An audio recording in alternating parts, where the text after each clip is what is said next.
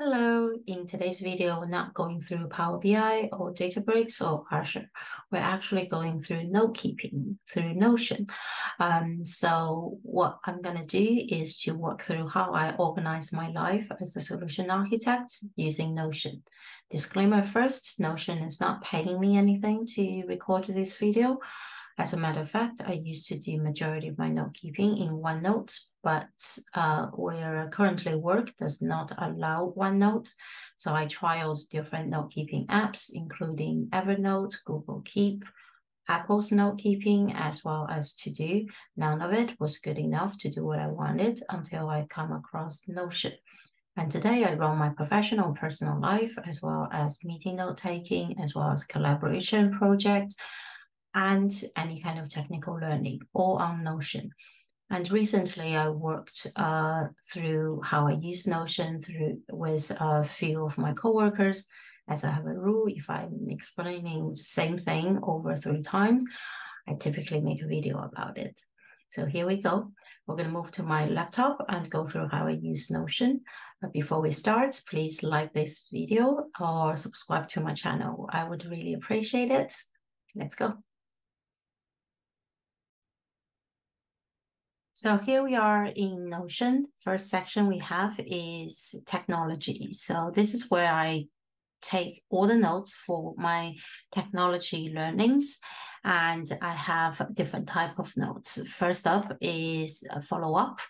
So when I have a meeting with a customer on a specific topic of the technology, I typically send them a list of links from documentation that they can read up on. And this is where I collect all the links under a certain topic within Notion. So after the meeting, I can just send them this list of URLs. And learning is where I note down all of the learnings regarding certain technology or certain aspects of technology. When I take a course, when I have a conversation with my coworker, I note down everything that I didn't know before. In terms of resources, these are a lot of internal resources in terms of GitHub repos or Atlassian pages that I can find useful information for that specific topic. And decks is where I have links for different presentation decks I can use, ranging from L100 to L400. So those are from beginner to very, very advanced deep dive topics as per that specific technology.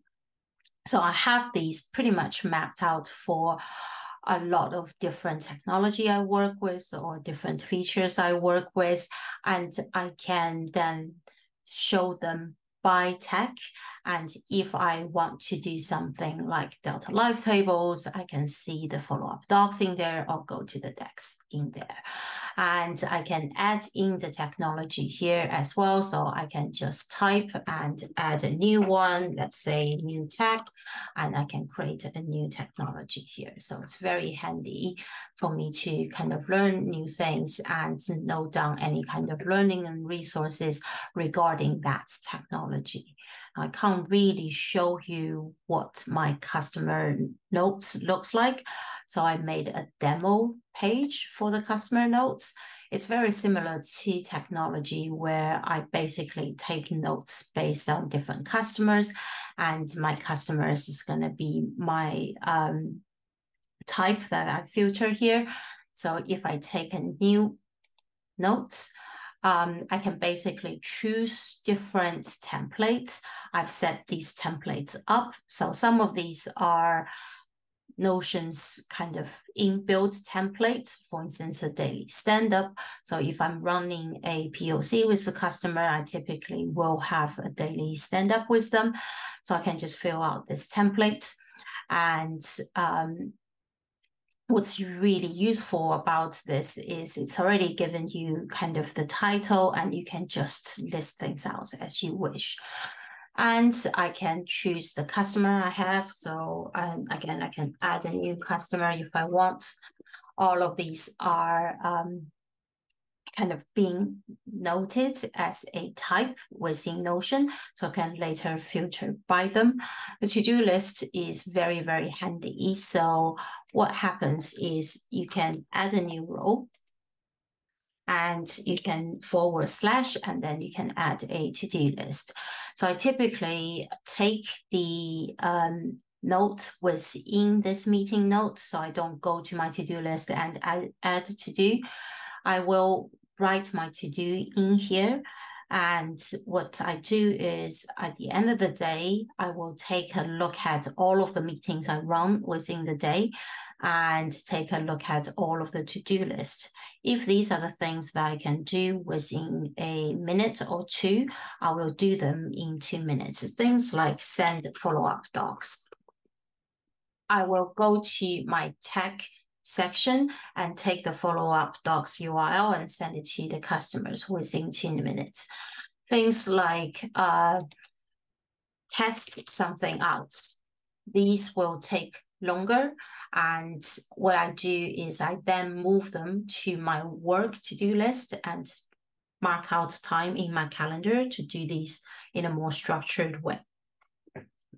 So this is one type of meetings. What I also do quite a lot is a discovery call.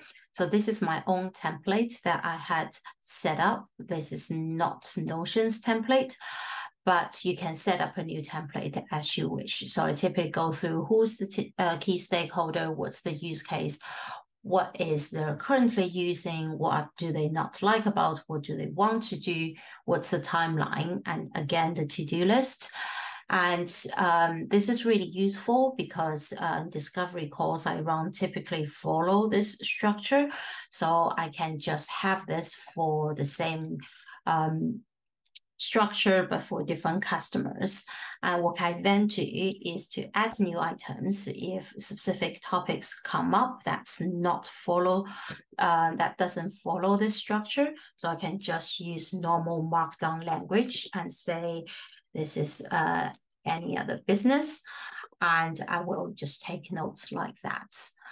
Another thing that I typically run is a POC scoping document. So again, this is my own template, and as long as you know how to write markdown language, it's quite simple. So I just use this to note down the requirements, the success criteria for a POC, and what's the problem statements and who's doing what in terms of timelines and so on and so forth. It's quite useful for me because I can just follow this structure and run different POCs with different customers using this template. Also, what you can do is to start your own template. Again, this follows the markdown language. So I can just do this is overview. And then within overview, I can just quickly do what.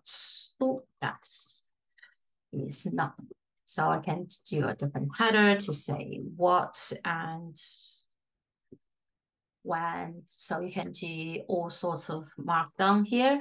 And then you can also / and add in different points, different kind of content as far as Notion lets you. Again, it lets you do a lot of things in terms of image, videos, audios, code, a lot of different things that you can explore yourself. So after that, what I typically do is to go to by customer view, and then I can just filter by the specific customers, or I can go to the list view and filter by discovery calls or POCs and look at all of my discovery documents or POC documents. Again, I can't show you what my work to do looks like. So I'm going to show you how my personal to do looks like. So this is following a Kanban structure. So to do, planning, doing, and done. And these are different tags. So I do things like travel, life admin. I do YouTube planning, blogs, as well as learning and the books I read and different type of tags. Within certain page of text, these are the friends I'm trying to meet in the specific destinations that I am going to visit. This is in to do. So Clarence and Joao have no idea I'm planning to meet them, but I will go meet them in Singapore in beginning of next year. These are the things that I plan to do for the things that I'm planning and doing. I try not to do more than one per category. In terms of doing, I have, again, to-do listed out on here, but because this is the entire certification, there's a lot of things I need to learn for this cert. So I just made a to-do and take things off as I go. So this week I'm doing chapter 7.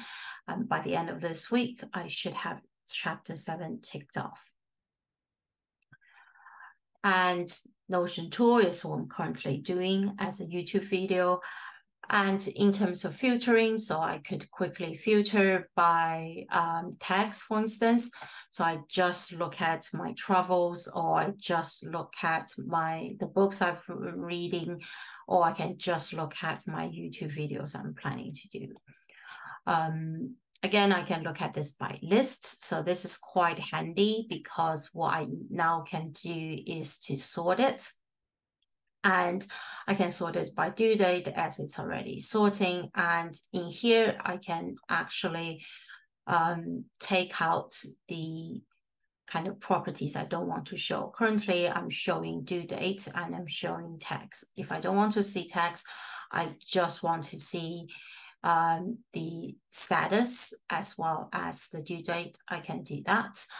And if I don't want to show status even, I could just do that as well. So it's quite handy. I just have the due date left and I know I have to get certain things done by what date.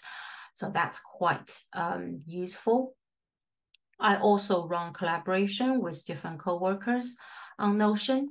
So if I go to, this is a shared page with my co-worker Marius. And Marius here is a big fan of emojis. So we had emojis put in for pretty much everything.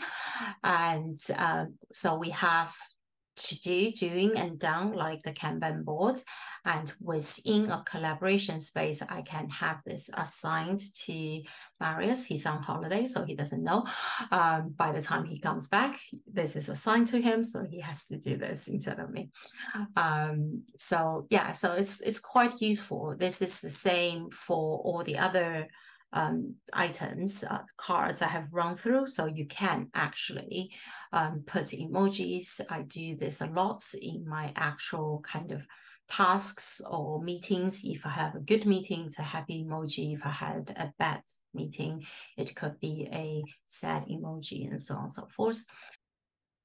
I hope you enjoyed that little walkthrough on my Notion. I know there's a lot of features on Notion I'm not using yet.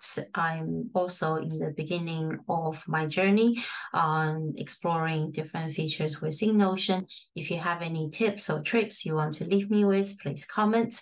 And again, thank you very much for watching this video. Please like, subscribe, and comment. Thank you.